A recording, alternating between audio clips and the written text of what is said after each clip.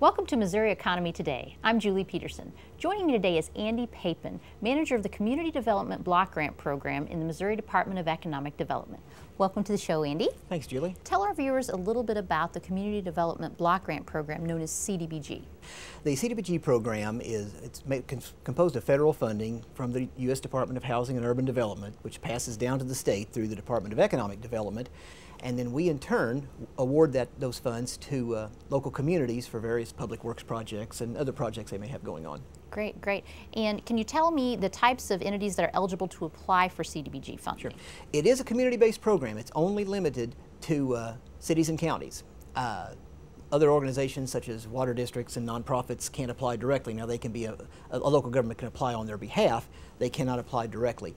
The only entities that can apply directly and receive funding are cities and counties. And it's also not designed to award funds to individuals either. Right, and is there a size requirement on the counties or cities that that apply? It's limited to cities with populations at or below 50,000 in population and counties at or below 200,000 in population. There are quite a few cities obviously, and 2 counties which are not eligible for the state program. They get their CDBG funds directly from HUD, right, and therefore are not eligible for the state program.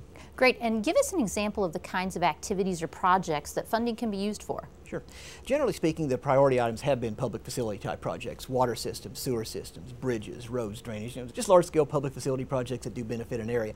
There is an income restriction, or an income requirement rather, on the funds. At least 51% of the people benefiting have to be of low to moderate income status, and I know that sounds very technical, but it is a program designed for the lower income areas of the state. Great, and is there a maximum amount that can be requested? The maximums really vary by the category of project. The largest maximum, some of our economic development projects will actually go up to $1 million, and in fact in some cases $2 million, depending on the number of jobs being created or the size of the project.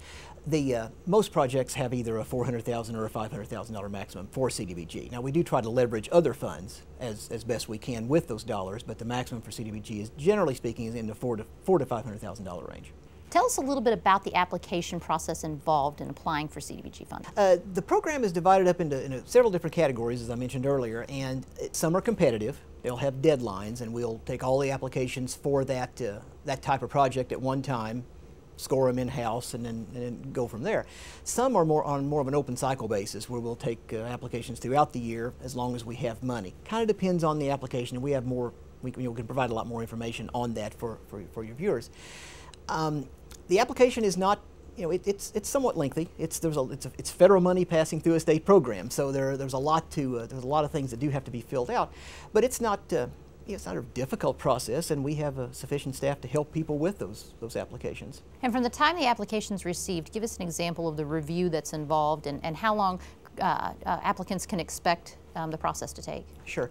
It varies because sometimes it depends on how complex the project is. Obviously very large, very complex public works projects that have a lot of different funding sources do take a lot of effort to go through and a lot of time to go through, and there's a lot of give and take sometimes with the applicant.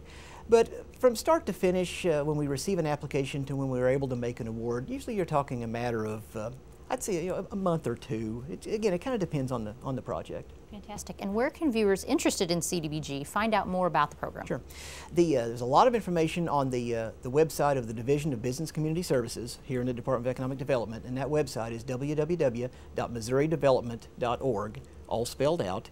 And then our phone number for our program is 573-751-3600. And we've got staff who can work with communities and potential projects on working them through the process. Great. Fantastic opportunities, Andy. Thanks for joining us. Thanks for having me.